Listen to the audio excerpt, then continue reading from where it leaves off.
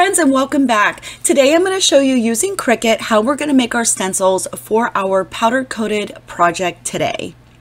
So you'll notice that I've already multiplied my bats, and so I like to cut more than what I actually need. In order to do this, to make these as stencils, I went ahead and wrote up the saying that I wanted using a font within, I think actually one that I downloaded from dafont.com. So you can pick any saying, any design, and this should work perfectly fine. So what I'm trying to do here is make the box so that I can go ahead and attach these two together. And then when I cut it, I'm going to go ahead and weed out its freaking bats as well as my bats in order to have my stencil. Now you can do this by just slicing, but you can only slice 2 images at a time. If you use the slice method, you won't have to weed it because it'll already be cut out for you. But I went ahead and just attached everything together, and then I'm going to weed everything out, and then we'll have our stencil.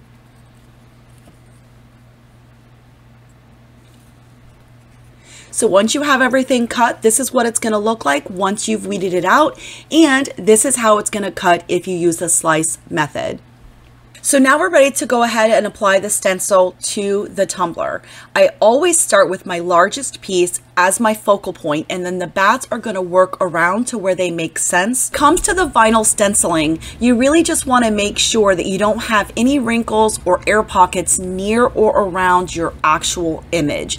If the wrinkles and air pockets are starting to gather at the edges, because this is a tapered tumbler, that is okay as long as it's not near your actual design. So when it comes to placing the decals as your stencil, just be mindful, take your time and work it out, because once this tumbler is etched, there's no going back. So once you're ready and you have everything nice and rubbed down and secured to your tumbler, you can go ahead and remove your contact sheet and continue decorating as you see fit.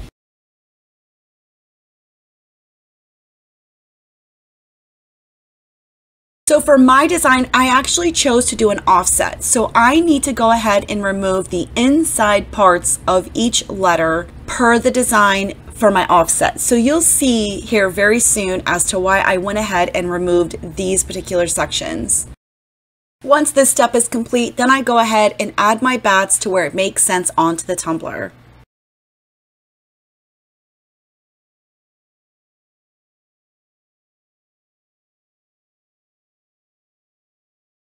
Once you have all of your stencils in place, we are now ready to move forward, and I am so excited to finally be working on this project as I've finally gotten everything that I've needed. I did purchase my tumblers from Amazon, so you can click on the Amazon link to find where I got these. They are already holographic, which I absolutely love, and as you can see that I am being very cautious and careful to not get this on any parts as to where I don't want it to etch. So just take your time, and believe it or not, a little bit goes a very long way. Once I was able to get all the gel applied to my stencils, I then just set this tumbler aside, kept track of the time. At the 1 hour and 30-minute mark, everything started to bubble up, and I knew then that this was ready.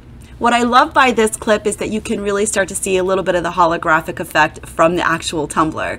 So I set the water to as much as I could tolerate with the heat and just let that pretty much shower off on all of the bits to kind of get as much off as I could without touching it. Once I let the water do most of the work, I then came in with my Dawn dish soap and really kind of helped it out. And then I brought in a scrubby to really get into those intricate sections, if you will. So just after a few minutes of scrubbing with continuous hot water that you can tolerate, it's then time to go ahead and remove the vinyl from the tumbler.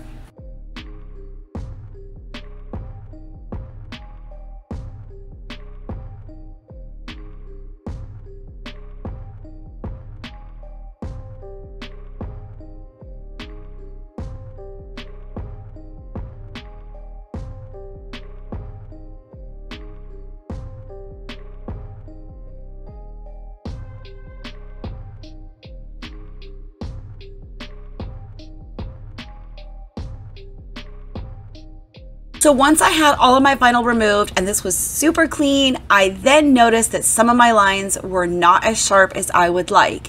Now, it didn't really matter as much because I was going to go over this with an offset. However, If you wanted to leave this as is and not have to apply epoxy, just take the very tip of your X-Acto knife and just kind of scrape along those edges. I couldn't show as much as I would have liked to because of the glare that I didn't realize until now when I'm doing my voiceover, so I apologize for that. Please keep in mind though, when you're going through the cleanup phase here at this point, this is not requiring a great deal of pressure. And basically what is not meant to come up won't, if that makes sense. So once I had most of my lines tightened up, I was then ready to go in with my offset. This is a BAMP Custom Creations beautiful tealish blue that I thought would really just pop off of this holographic. So that's what I'm using currently for my offset, which I absolutely love.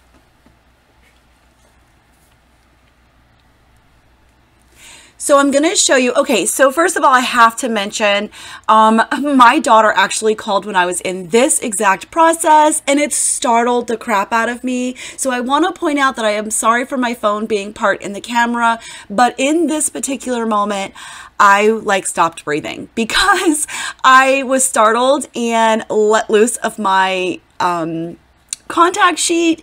And so at this moment, yeah, I thought I had screwed up. I thought I was going to have to recut, but I didn't. I took my time and I was able to rectify this decal offset. So that's why I decided to keep this section in, even though you can see my cell phone in the corner. So again, I apologize for that.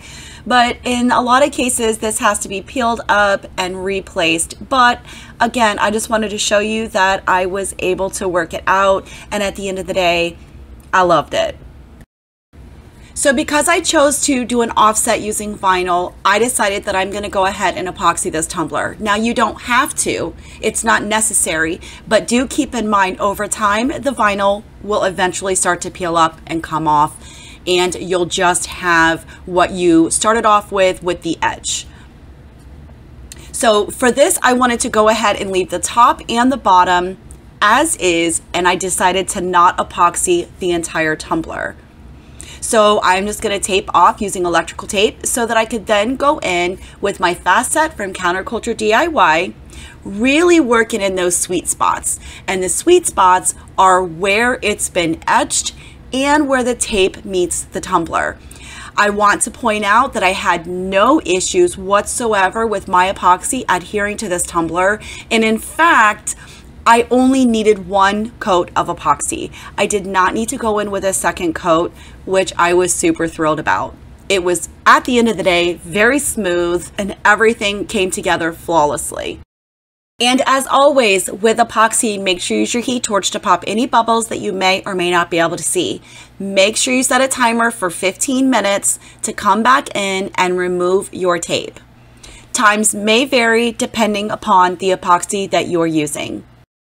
So I want to mention while I'm removing this tape that it has never failed me that when I tape off the top and or bottom rim, I always have this little annoying epoxy line that has gotten up underneath my tape. I immediately, once I remove the tape, I take a baby wipe and just clean that up. I do not wait for it to cure. I clean it up while it's still wet. Therefore, I don't have an issue once this has cured.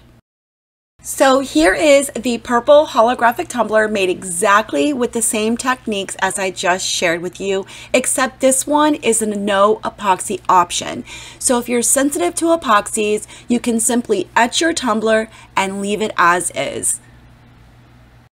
So in literally less than 2 hours, you can have a beautiful, flawless, professional looking tumbler to call your own. Of course, this is the one that I just did for the tutorial. I absolutely love the way that this turned out. And if you look very close to the bottom edge as well as the top edge, you will see that this is a very, very thin coat of epoxy. So which means though, because the bottom nor the top has been epoxied, if they drop it, it's going to be like any other that they would purchase from the store. They would just dent the bottom and not necessarily crack the epoxy coat. This is also an excellent alternative. And again, I did use the fast set from Counterculture DIY. So in about 3.5 hours, this tumbler was complete. I really hope that you guys enjoyed this video and found it helpful. Leave me a comment down below on which tumbler is your favorite. Do you love the black holographic and or the purple? If you enjoyed this tutorial and you found it very helpful, please like this video and don't forget to subscribe to my channel for more tutorials coming soon.